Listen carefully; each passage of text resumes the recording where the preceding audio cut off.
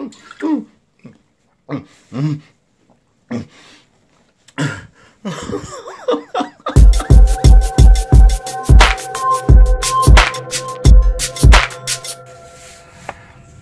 up, people? It's your man Urban Lover reporting from the Urban Mobile. Hey, check this out. Check this out. Hey, look. First, I'm gonna say like this, man. Y'all know how I feel about my man Larry Nance and my man Clarkson. I mean, for those that follow me on my channel since I first started making the channel, I've been telling you guys over and over again, my favorite two players are Larry Nance and Clarkson. Yeah. Hey, listen, I'm happy for Clarkson. I'm gonna be honest with you. I told y'all before. And I said in many videos, I said the way that the league organization been treating them, the way the fan base been treating them, hey man, go get yours, bro. Go get yours. Don't worry about this fan base. Do what you got to do. Go out there and get yours. You know, because at the end of the day, listen, with the emergence of Josh Hart and Ingram playing in the backcourt, it was pretty much determined that you weren't gonna be here.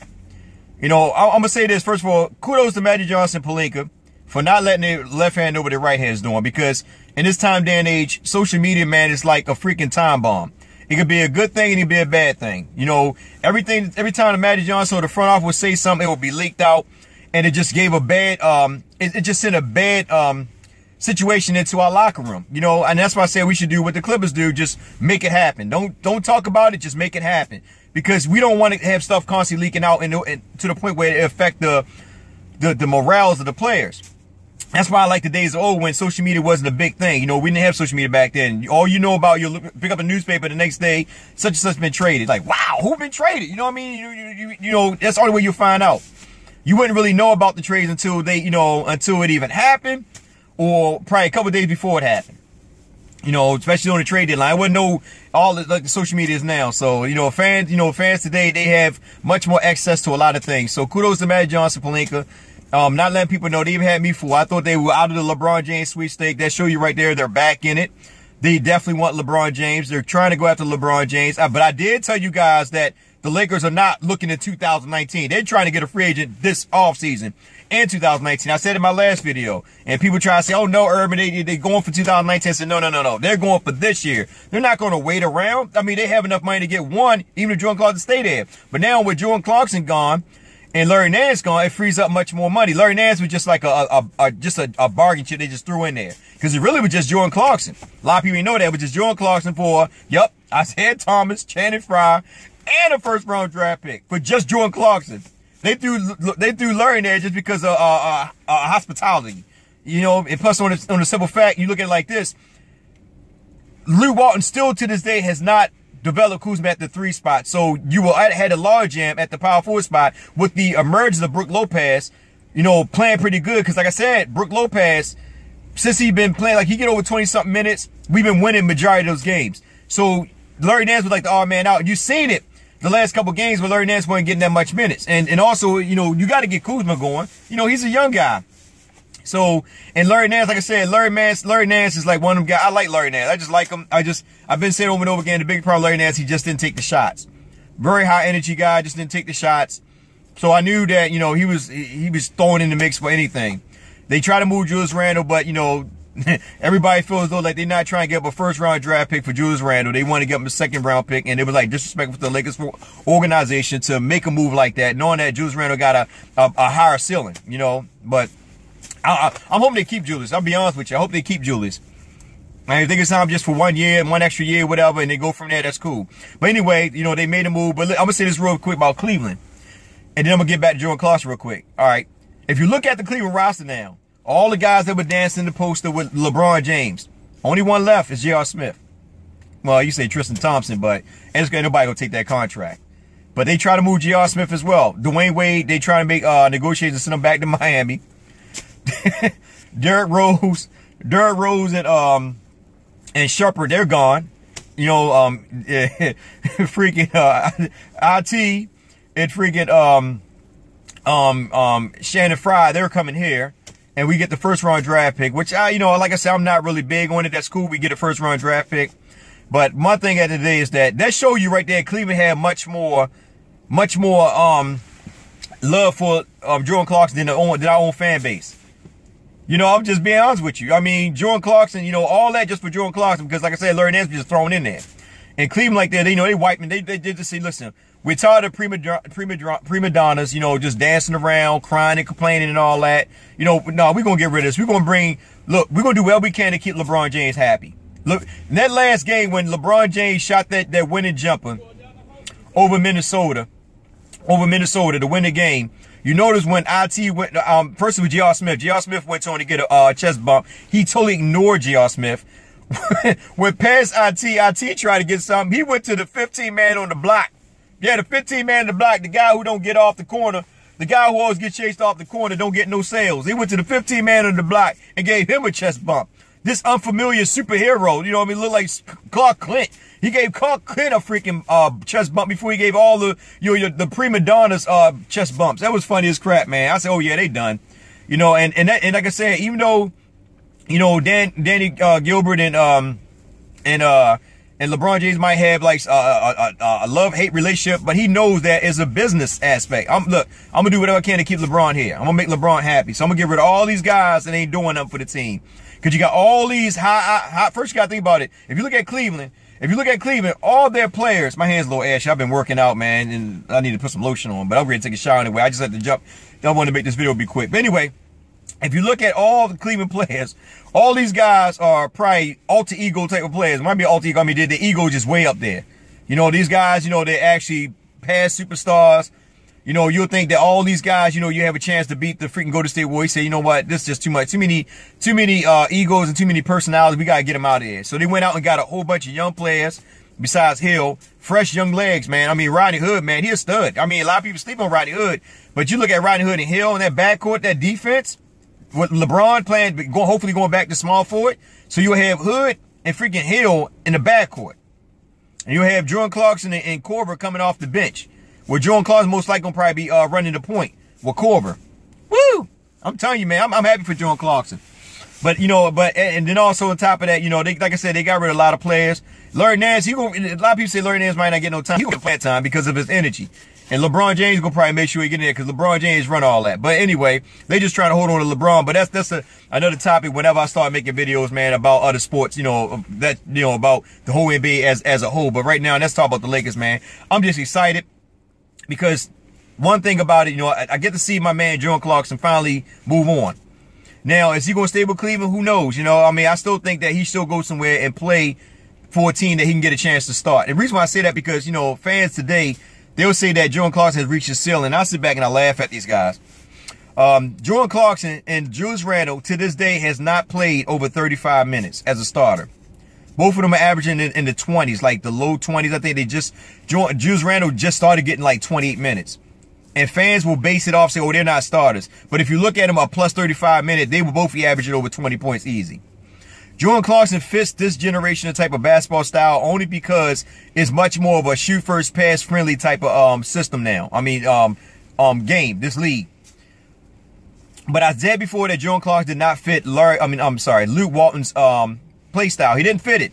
He didn't fit it because at the end of the day, his thing is about ball movement. Jordan Clarkson didn't fit it. That's why a lot of fans like, oh, he holds the ball too much. But if you go back and watch, not just Jordan Clarkson, but if you watch Westbrook, Hill, Chris Paul, James Harden, and then some naming, even Steph Curry. I'm naming all these guys, not really Steph Curry, I'm gonna say Steph Curry. I'm gonna throw him in there because he bought into that Steve Kerr motion offense. But if you look at these guys I named, look at just look at the way they play. The ball, even Conley, the way they play, the ball's in their hand 90% of the time. They're the ones making the plays. Rather than shooting, even Lillard, they're shooting the ball and they're passing. It's like I said, it's a shoot-friendly guard system. So Jordan Clarkson will flourish in this system. The Lakers are going a different direction, and that's what I said. That's everybody got rid of Lou Williams. Lou Williams didn't fit the system. IT is not going to be there, and I'm going to tell y'all right now, don't get so caught up in the tweet that Magic Johnson sent out about, welcoming IT to the Lakers.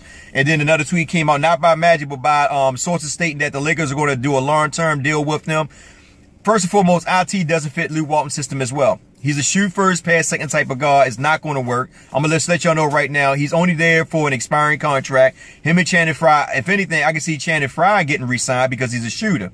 The Lakers need a shooter, and they got a wing shooter, somebody who can play the power forward and the small forward and a little bit center, depending on the matchup, that can knock down the 3-ball. So Channing Frye, give him that. We didn't have that. You know, well, I mean, we started developing our players. Josh Hart started knocking down. Brook Lopez started making shots. So it makes sense. So you give Lonzo Ball more fire to play with. And IT Tech, like I said, IT Tech. IT, number one, you got to think about it. Once again, you know, he's coming off an injury. And I want to make sure I hit this in the bud because a lot of fans are stating that, you know, he's injured. You know, he's a shadow of himself. No. Like this. When you go to a team, when you go to a team and you're not really happy with that team, you can tell right off the bat he wasn't happy with Cleveland. He gets there, not even a month of playing. This guy's already complaining about players and the team itself and all that. He's already, you know, becoming a fuse within that locker room. You know what I mean? That's separating people and all this and that. You know, he's calling out things, saying things that Kyrie Irving probably wanted to say himself, but he just decided to leave. So IT is just saying things, speaking on a lot of things. They say, you know what? We can't have this. This LeBron team. We got to get you out of here. So in retrospect to that, he's speaking like that. He only did that because he wanted to get out. Simple as that. He don't care. He still hurt from Boston, you know, trading him like that. He still hurt from it, man. You can see it. That's why he's a shadow of himself, because he's not really in the mode right now to play the game. Hopefully he go to a team where he can, you know, be it again and be able to dominate, man. But I don't see him fitting Luke Walton's system. Luke Walton's system is he's still trying to push that Golden State Warriors system. And that's why I say Larry Nance would never fit it, because Larry Nance don't shoot. If you look at Golden State Warriors, everybody on the team shoot. Everybody can shoot or make shots or make jumpers. Larry Nance. And plus, it was, like I said, listen, the Lakers, like I said, Lakers are still in the sweet state to get LeBron James. That's common sense. They want LeBron James. They're going to do whatever they can to try to get LeBron James and try to get another superstar free agent this offseason. 2019 is still up in the air. The Lakers are not going to wait that long, even though if opportunity is there, if they only get one this year and they're able to get another one 2019, that's cool, but they're going to try to go for 2 this year. LeBron, PG-13, DeMarcus Cousins, they are the biggest 3 that's on their label. And the beautiful thing about the Lakers is that they're not letting the media know their hands anymore. They just like, you know, we're just going to do it. And that's where they should have been. Stop letting everybody know what you're going to do and just do it. So that way, when you make the move, you know, the fan base be a little upset, but they understand we're trying to, you know, they're trying to empty out contracts. That's why I told people the only way the Lakers make a move is for expiring contracts. Simple as put, they want an expiring contract. That's why Julius Randle, they were trying to trade Julius Randle for Noel. And in reality, if y'all think about it, they were actually doing Julius Randle a favor. Because here's the thing, when they were trying to trade him to Dallas, they were being respectful of Julius Randle, because here's the thing. Julius Randle is a native of Dallas. So they say, okay, we're going to try to go take you to Dallas so you can go back home and play in front of your hometown. So they were looking out for him. So if the Noel situation would have went through, Julius Randle would be playing in front of his hometown. Noel had an expiring contract that would have just came off the books. Then they would have seen, you know, if we can get if we got LeBron James, and, you know, if we get LeBron James and then we add people around him, or if we got 2 superstars, we can make moves. But if not, then we'll resign certain players that we got expiring contracts with. But that was the whole thing in a nutshell. But the Lakers try to move Julius Randle. All they were offering is like 2nd-round picks or exorbitant contracts. And they're not looking to add more money to the books to go over a year of this year. Now, here's the thing. If Luol Deng contract didn't exist, then the Lakers would have made certain moves. But they can't make moves until that Luol Deng contract falls off the books. If Luol Deng contract falls off the book, the Lakers can pick up 3 superstars. So that's why they say in 2019, because if you think about it, Luol Deng being this last year of his contract after 2019, they can trade Luol Deng to a team and let them absorb that contract for that 1 year to open up opportunity to actually get a player. So there's a lot of things the Lakers could do in 2019 going forward, but they're looking to get somebody this year.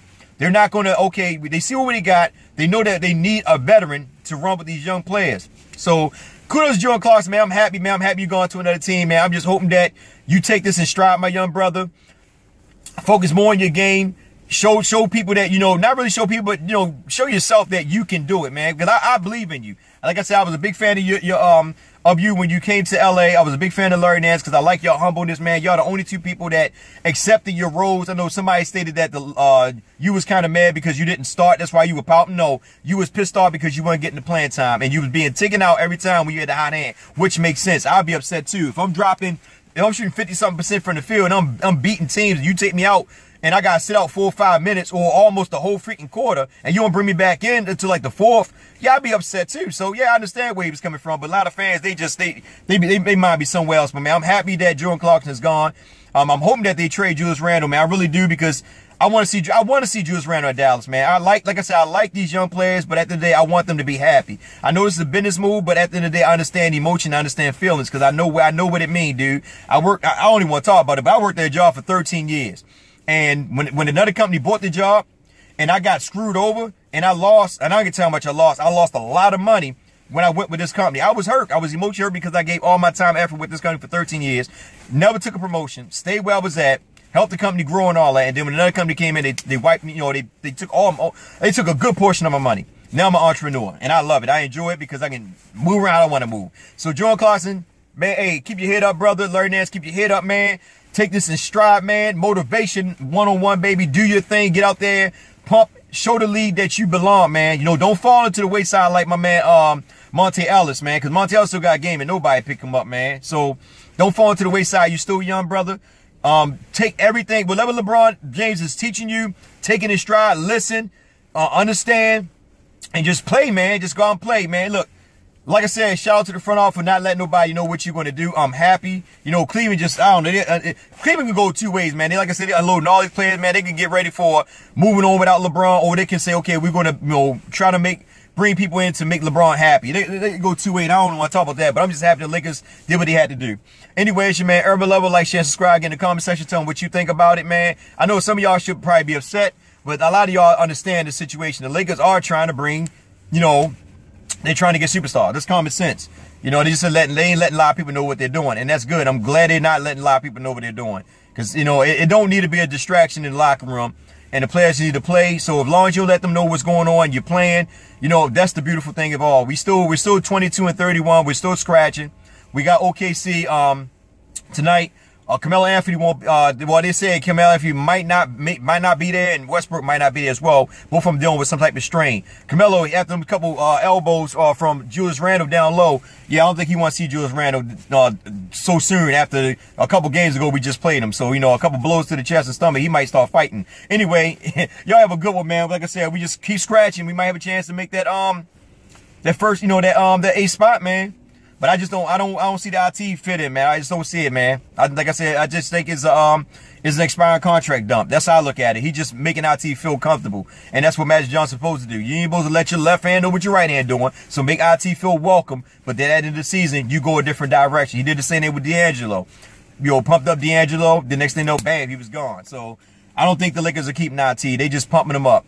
And that's the best way to do it, man. Because you want to keep you want to keep that juice pumping. We don't want no distraction coming into our team. We don't need it right now. We got too much distraction at the beginning of the season and up to now. So let's keep it rolling. Hey, it's almost 18 minutes in this game. I got to get out of here. Y'all have a blessed one. You know what I do. I love you guys. Be safe out there. Take care and enjoy your day.